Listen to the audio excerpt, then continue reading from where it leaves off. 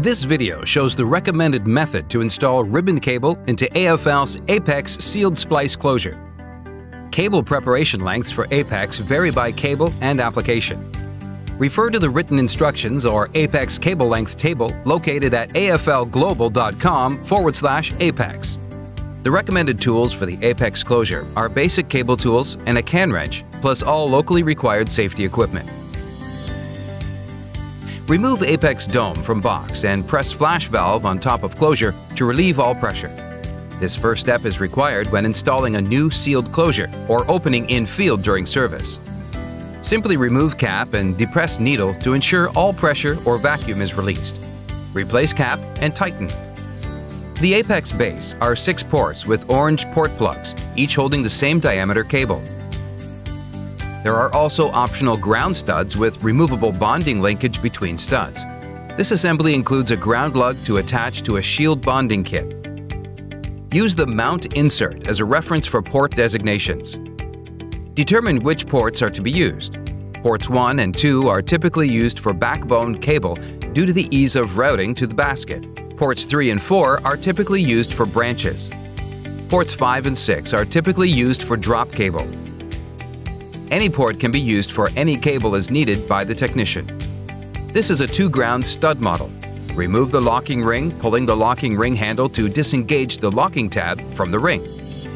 Once disengaged, continue opening the handle to open the locking ring clamp. The locking ring is expanded and easily removed from the Apex closure. Adjust the Apex closure until the mount insert and orientation key are facing up. This will ensure the closure slides out basket up.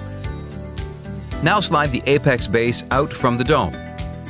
Place the dome in an area so that the O-ring remains free from dirt and debris. If the O-ring is contaminated, simply wash off with cold tap water. Apex can ship with 0, 1, or 6 splice trays pre-installed from the factory. The optional Apex X2 closure stand will be used in this video. This stand allows the Apex closure to be secured in any one of 6 positions and provides maximum flexibility while working with Apex. The closure can be secured with or without the sealing wedges installed to hold the Apex base directly to the stand. Simply place the base in slot of the stand and align Apex to be basket down. Engage and lock the 2 retention clamps securely on the base. Verify that both are locked and Apex is secure. Remove both Velcro splice tray retention straps.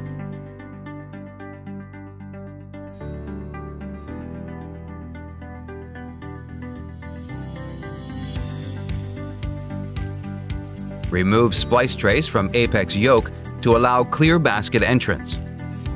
Simply spread the hinge pin with a sheath knife or similar object and rotate Apex tray from the yoke. Repeat until all trays are removed.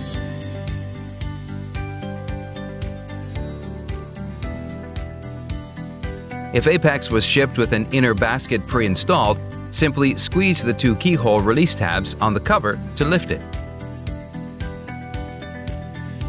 Then disengage the locking tab with a sheath knife and rotate to release the second pin.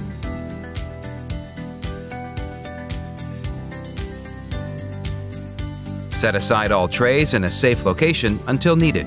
Release Apex from the stand and orient as desired for cable entry. Ports 1 and 2 will be used in this video for entry of backbone cable. The closure will be on the stand with the basket upside down for ease of installation. To open the Apex sealing wedge, depress locking tab and slide sealing wedge down toward the bottom of the base release latch. Slowly rotate the top of the sealing wedge from the base and remove orange port plug as wedge is released. Set aside port plug if a cable will be installed in this port.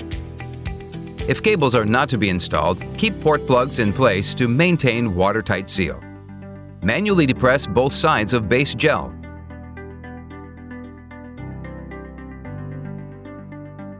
Each time a sealing wedge is removed, manually ensure the gel compression screw is in the fully relaxed open position and extend the wedge sealing gel as shown. Set aside sealing wedge in a clean, safe location. If gel block is exposed to dirt or debris, simply rinse the gel with cold water to remove contaminant. If the base gel has been released from the base, simply replace it in the proper orientation with the locking tabs engaged in the bottom of the base as shown.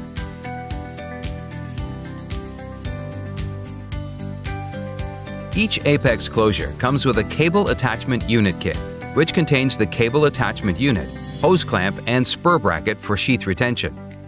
Strength member retention is built into each cable attachment unit. If the cable is less than 1/2 inch in diameter, electrical tape will be needed.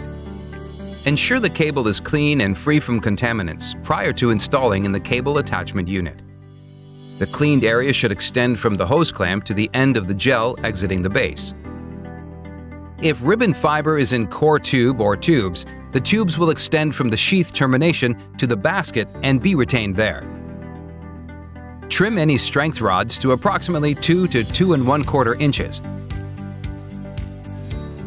Verify the cable is set in place on the cable attachment unit with strength member under the washer. This ensures engagement of the retention screws onto the strength members and proper location of sheath termination.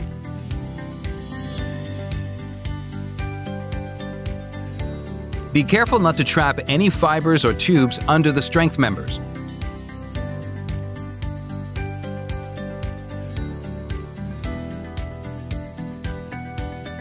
Ensure sheath is ending at the edge of the cable attachment unit and tighten the strength member retention bolt. If using armored ribbon cable, the armor layer must be retained at the cable attachment unit's sheath retention point. When preparing armored cable, continue the rip cords 1 inch past the armored sheath end. If using double jacket cable, the inner layer should end as close to the armored layer as possible. Slide ground attachment into armor layer. Note the position of the cable in the cable attachment unit bracket prior to securing the ground attachment. The final position of the ground should put the ground lug on the side as the cable attachment unit is installed.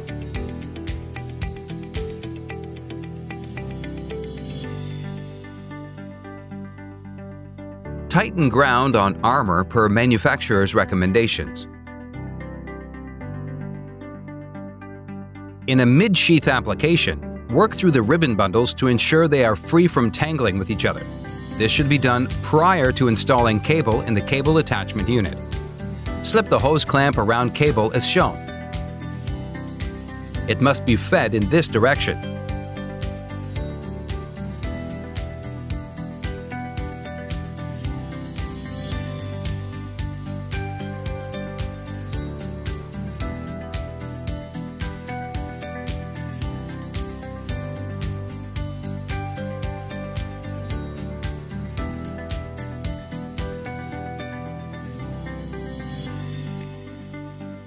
The gear of the hose clamp should nest into the cable attachment unit bracket.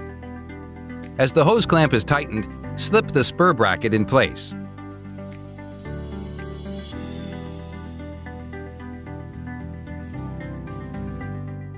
There are 2 orientations to install the spur bracket. Ensure it is installed on the cable with the opening end toward the closure. This device is used to enhance pull-out strength. Guide the cable attachment unit into the base and route the fiber to the basket opening. Be careful that the fiber is not pinched.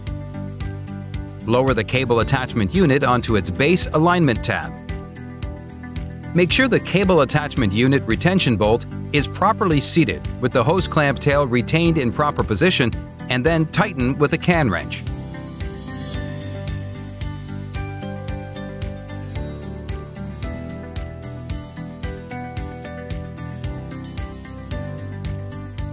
Once the cable attachment unit and the hose clamp are secured, inspect the cable attachment unit to ensure it is completely seated.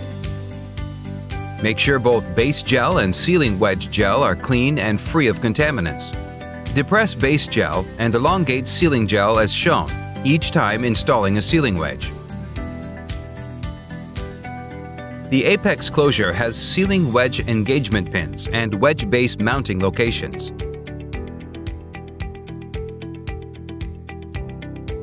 Engage sealing wedge into Apex base by mating 2 lower tabs in the port opening and slowly rotate toward the top of the closure. Once closed, Depress sealing wedge latch and rotate sealing wedge into locked position. Inspect top and bottom of sealing wedge to ensure it is properly installed. For all cables under 1/2 inch, install small cable bushing over cable and secure with supplied tie wrap. Make sure the head of the tie is in the opening on the bushing. Tighten to just close bushing, but not deform it.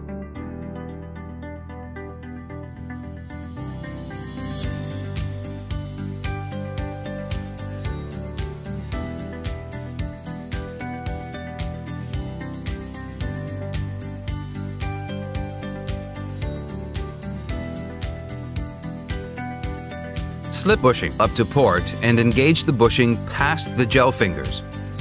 This cannot be done if gel compression screw is engaged. Install material near the apex basket yoke to secure backbone cable to basket using Velcro or tie wraps. Once backbone cables have been installed and sealing wedges are secured, release the apex closure from the stand and rotate it 180 degrees with the basket facing down. Be careful not to damage any cables, tubes, or fibers while rotating the apex closure. Secure apex with basket resting on support and engage locking tabs. Secure fiber cable or tubes on basket close to the yoke using Velcro, foam retention, or tie wraps. Tighten all 6 gel compression screws prior to final assembly of apex. Secure apex ground cable to shield bonding kit before or after wedge placement.